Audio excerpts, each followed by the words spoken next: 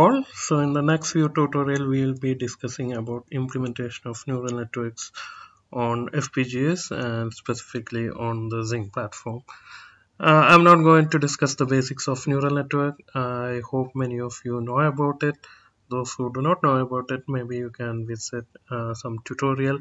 Especially this website is quite good one, neural networks and deep learning.com. This is where I learned about neural network for the first time. So it gives a detailed tutorial, and it also gives an example of neural network, how we can detect handwritten digits using neural network. Okay. For that they will be using a data set called the MNIST data set, and they're also giving a lot of Python code which can do it for you. Okay, so this gives a good background information. So I guess you will go through it, those who do not have background on neural network, and get a brief idea about what neural network is. You don't have to understand all the low level details, but it will be good if you can understand when I say like training or back propagation, activation function. Some of these terminologies you will be able to find from this one. Again, I'm not assuming any particular math background that is required for neural network when we do it on FPGAs, because we'll be reusing a lot of concepts from this software implementation. So even if you don't understand all the math behind it, especially the training part, the back propagation algorithm, it is still fine. Okay, so in this first tutorial I'm again just going to give you background, what are the important concepts when we are targeting a hardware implementation of neural network, how it is different from this software implementation. That is the main focus in this first tutorial, and in the subsequent one we will be looking at the actual coding and verification. So we are beginning with a fully connected neural network. Again, what is a fully connected neural network? We can read in that website, or here I have the picture. So in a fully connected neural network, you will see like every neuron in a particular layer is connected with every other neuron in the previous layer. Okay, so this is like a 4-layer neural network. We have input layer, output layer, and 2 hidden layer, and every neuron in these hidden layers as well as the output layer is connected with every neuron in the previous layer. That is what we call as a fully connected neural network. This is also a feed-forward neural network. That means the information, it always goes only in one direction from input layer towards the output layer. There is no feedback from one layer to the previous layer. So we have other kind of neural network like a recurring neural network where we have feedback mechanism that we may discuss in later one. So this is the simplest neural network, but for many applications these neural networks are quite useful. Now, as I mentioned before, when we usually design a neural network, there is a part called the training of the neural network, where you have to decide what are the different weights as well as the biases for the neurons involved in the neural network. Now, when we go for hardware implementation, especially FPGA implementation, in most cases we'll be using pre-trained network. That means we are not going to do this training part in hardware. Instead of that, we'll be doing the training in software. We get these biases and weight values. Then we use those values to design the hardware. Now, there are many reasons why we are not doing training in hardware. One of the most important one is for building a circuit which actually does training, we need a lot of resources, and the algorithms like backpropagation algorithm, which has differential terms and all, that is not very hardware friendly. Okay? It's quite difficult to implement, and even if you implement it, as I mentioned, we need a lot of hardware to do it. And in most cases we have to do training only once for a particular neural network. So if you do it in hardware, again that is a resource wastage. After training we don't need that part of the circuit, so it remains there, which is a lot of resources finally, which will be consuming no more power. And in many applications this training is not a time critical thing, because one motivation for using hardware for neural network is for acceleration, to do things faster. Now training is not a part of it, right? You do training once, It doesn't matter how much time it takes, maybe 1 day or 2 day. You do the training and you are doing it only for one time. Now, once you translate it to an actual neural network implementation, what we are looking at is the real-time performance in detection or classification kind of problems. That is what is time critical. So it's okay to do training in software, then do the real-time operation in hardware. Okay, these are general cases. There may be exceptional cases where you have to do training on the fly also. In that case, we will have to do training in hardware. But for the particular implementation that I am going to do, the training is done in software, and we'll be using pre-trained network for hardware implementation.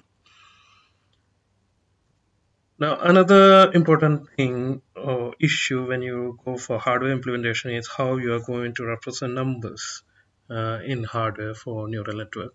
Now, the input to the neural network, they are usually positive numbers. So these inputs can be pixel values or sound sample depending upon what kind of neural network you are building. In most cases, these inputs are positive number. Now, the weights and biases, they can be positive or negative number. Okay, and these numbers, input as well as weights and biases, they all will have a fractional part. They are not usually integers in most cases. Okay, now when you have this fractional part, we have two choices to represent it. We can either go with the IEEE floating point representation. There itself we can again two choices for 32-bit representation, we call it as a single precision implementation, or 64-bit implementation called the double precision implementation. So based on whether 32 or 64 you will have more precision, you can represent larger number. That is one choice. The other choice is called a fixed point representation of the numbers. So these are the two choices. Now, floating point representation, you can look at it, those who haven't seen it before, how numbers are represented in floating point using IEEE standard. Now, the advantage here is using IEEE format, you can represent very large numbers using floating point, okay, 32-bit or 64-bit. And the challenge here is the implementation and manipulation of floating point numbers are very difficult. Okay, in this representation you cannot just go ahead and just add two numbers if you want to add them. We have to do some operations before you can add numbers together. Addition is especially challenging. Maybe multiplication is easier in IEEE representation. And for doing all these manipulation, again, we need a lot of hardware. That is the main challenge. So if you go for IEEE representation, the number of neurons that you may be able to implement in a low-end chip like the Zynq 20 chip in our Z board, it may be a few tens of neurons. That's all you can implement. But for a practical neural network implementation, you may need maybe hundreds of neurons. Okay, so that's why we don't prefer floating point representation, because of their resource consumption. So we'll be going with so-called the fixed point representation for representing all the numbers. And in neural network, again, mostly the input to the neural network will be always normalized, either between 0 to 1 if they are always positive. If they are negative, we will normalize them always between -1 to 1 plus 1. So it's okay to go with fixed point representation because the range of numbers are not that huge. That is one advantage of IEEE representation. You can represent very large number, but here we usually don't need very large numbers. Small numbers are good enough. So fixed point representation also works. But the small drawback of fixed point representation is the loss of accuracy. I will show you with an example. Because of the fixed point representation, that may bring a slight error in the calculation, maybe 1 or 2% error compared to the floating point representation. And again, for most applications, that is acceptable, these kind of small errors. But we'll be able to minimize that small error also by choosing appropriate fixed point representation. Now look at the example here, how we represent things using fixed point representation. So when you go for fixed point representation, you need to define few things. You need to define like what is the total number of bits that you are going to represent the number, and out of these, how many bits will represent the integer part of the number and how many bits will represent the fractional part of the number. And you are free to choose any number. You are not restricted by 32 or 64. You can choose any number. For example, here I am taking an example of 15-bit representation, and I am saying like out of these 15 bits, 5 bits will represent the integer part of a number and 10 bits will represent the fractional part. Now by making such definition, you are restricting what is the maximum range of the number that you can define, especially using that integer part, and you are also defining what is the precision of your representation, mainly using the fractional part. So 15.84, I'll be representing something like this. So this is 15 using 5 bits. So once you define like you will use 5 bits for integer, you should always use 5 bits to represent that integer, even if it requires less number of bits. And these many bits represent the fractional part, 0.84. Yeah, so this is what we call as a fixed point. So the position of this point, the decimal point, is always fixed here. It is always after 5 bits. That's why we call it as a fixed point representation. Now in floating point representation, the position of this decimal point is not fixed for any number. It moves around depending upon the number you want to represent. That's why we call it floating point. The point is floating. Now in this representation, okay, so this number is supposed to represent 0.84, but if I really look what it represents, it doesn't represent 0.84, it is actually representing 0.83984,375 in decimal. So there is a error induced, which is like 0.000015625. That much error is induced, which is quite small if you see. It is less than 2 to the power of 10 to the power of minus 4%. So if you look at a standalone number, that is fine, but especially in neural network kind of scenarios where you keep on multiplying and adding numbers, this error will accumulate and it may affect our performance. So we need to choose our representation, especially total number of bits and how many bits for integer and fractional part very carefully. For that, we should be aware of what is the range of the input that we are expecting, what is the range of weights, what is the range of biases. Based on that, we'll have to choose the appropriate representation. Now, same example as before, if I choose like 10 bits for representing my number, out of that 5 bits for integer and 5 bits for fractional, same 15.84 will look something like this, and this again represents 15, and this fractional part is only representing 0.8125 instead of 0.84. So now you'll see like the error is increasing. Okay, so basically the more number you have to represent the fractional part, the more accuracy you will have. And of course, you should have enough bits to represent the largest integer part that you are expecting. So by fixing the number of bits, what you are basically doing is a trade-off between the accuracy and resource utilization. Okay, so the larger the total number of bits that you are going to use, the more will be the actual resource utilization. But better will be the accuracy. The smaller, vice versa. Now, as I mentioned before, inputs are generally positive, but your weights and biases may be positive or negative. So there should be some way to represent negative numbers also. So a traditional digital circuit, like you can either go for sign magnitude representation or 2's complement representation. Okay, I guess most of you are aware of these two representations. So in sign magnitude representation, the most significant bit, the leftmost bit, it will represent the sign. If it is 0, that represents it's a positive number. If it is 1, it's a negative number. And remaining n bits will represent integer part, and some m bits will represent the fractional part. Same as before, same example as before. Now I have 5 bits for integer part, but out of that 5, 1 bit is actually used for sign. So 1 bit for sign, 4 bits for integer, remaining for fractional. So if I compare these two numbers, just by looking at this bit, I will say like this is a positive number, then this 4, that is 15, and this remaining, that is 0.8398. Okay, so that represents plus 15.839. Same way, I just change this bit from 0 to 1, I have minus 15. So the bit pattern remains exactly same except for this ms bit. That is what is sign magnitude representation.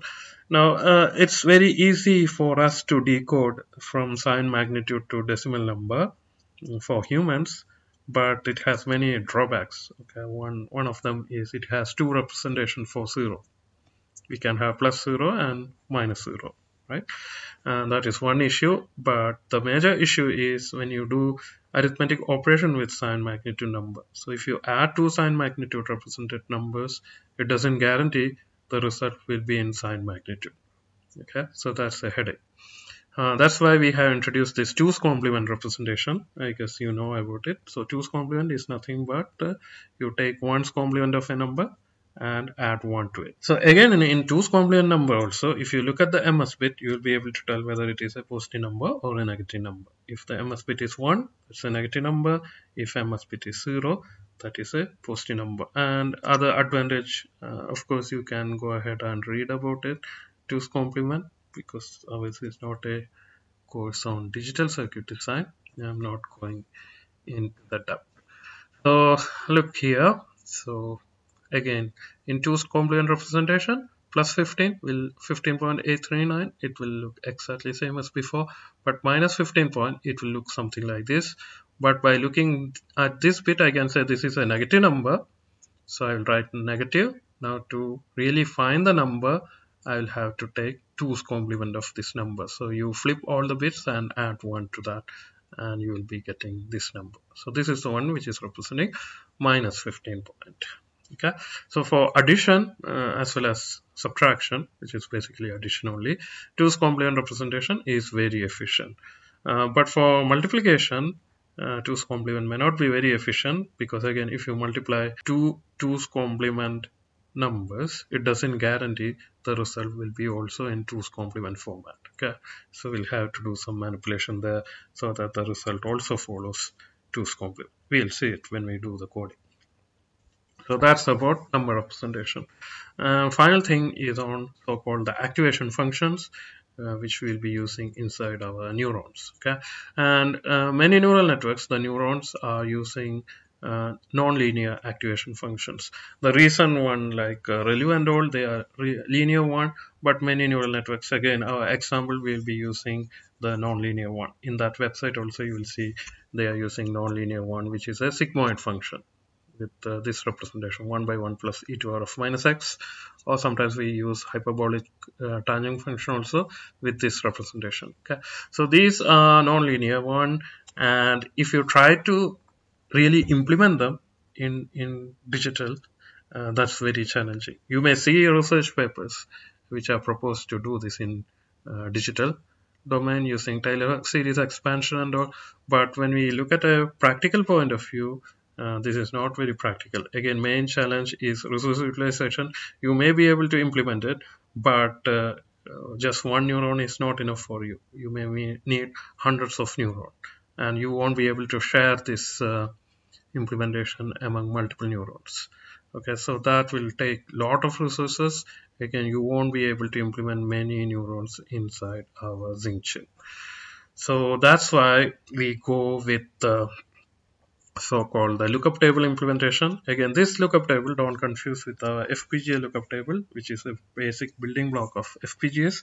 This lookup table, or LUTs, this is a very popular technique in digital design as well as in software design also. So what you do is you pre-calculate these values 1 by 1 to 1 plus e to the power of minus x for different values of x. Okay, so for doing it, you should again have some idea about the range of x. Okay, so the input. So you should have some idea what is the range of x. Based on that, you pre-calculate all the values of it, and you represent it using our 2's complement format or sign magnitude format, whatever we choose, in binary, and we store it in some ROM. Okay, and the address bus to this ROM will be this x. So when we give x to that ROM, he will give me the pre-calculated value, whether it is sigmoid or hyperbolic tangent, whatever it is. So these ROMs are what are called as lookup tables here. LUTs. Again, we will see in coding how it is done. Another last topic is about using IP cores when we are going to design our neural network. So we generally won't instantiate, especially in my sample case, we are not going to use any Xilinx IP core directly. That is mainly to make our design more flexible, because if you use Xilinx IP core and if you want to change some parameter, for example, I used a lookup table for implementing the activation function. Later I decided like, okay, the size of the lookup table is not enough, I need to increase the size. You cannot just change it by changing a parameter in Verilog. Instead of that, you will have to go to this Xilinx core generator and you will have to change it in the .xci file. Okay, so that makes our code not very flexible. That also make our code not very portable. For example, if it is in pure Verilog, you can implement the same neural networks in Intel FPGA or Lattice FPGA also. You don't have to uh, go through the core instantiation or something like that. It becomes very portable across any FPGA or even for ASIC implementation. Okay, so that's why we are not going to use any Xilinx IP core. But these Xilinx IP cores are very efficient in implementing hardware. For example, again, if I take the example of lookup table, we have two choices. We can build them either using block RAM, which are the built-in primitives inside Xilinx FPGAs, or you can build it using so-called the distributed RAM, which is basically built by combining lookup tables and flip-flops. Now, block RAMs, their clock performance is much higher than distributed RAM, and we usually prefer block RAMs for implementing these kind of ROM. So what you need to do is we need to follow certain coding style so that Vivado he automatically understands that I am trying to infer this particular primitive. Okay, so if you follow that coding style, he will automatically instantiate block RAM, he will automatically instantiate DSP slices, etc. So again, that style also we will see when we do the coding. Okay, so that's all in this introduction. So in the next tutorial, we'll start our coding. Thank you.